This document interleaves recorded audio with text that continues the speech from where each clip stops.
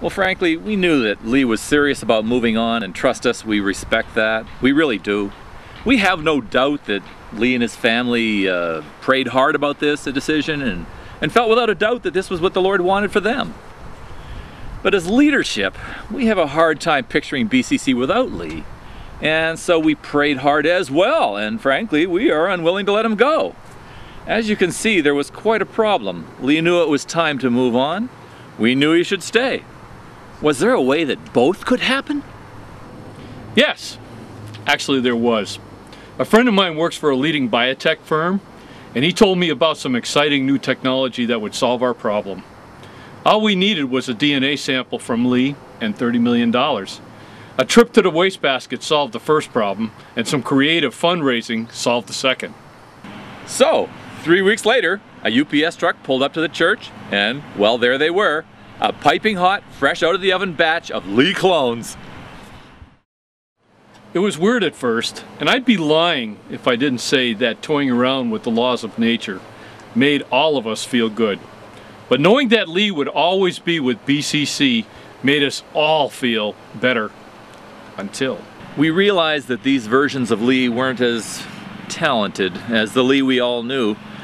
The sermons, frankly, lacked the creativity and scriptural relevance that we've all come to appreciate.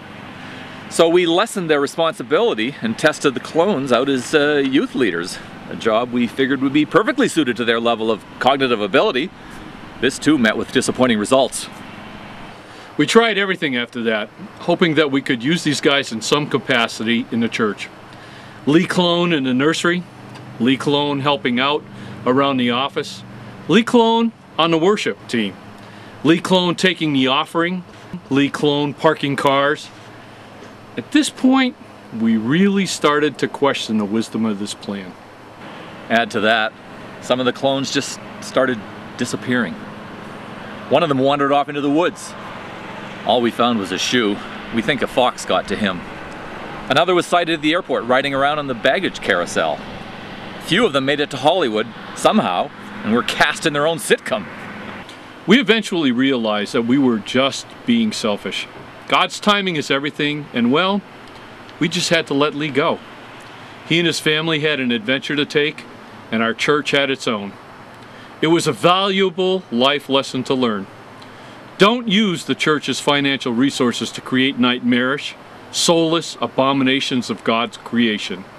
I just hope that other churches will learn from our mistakes. As for the clones, you've heard the expression, if you love something, let it go, right?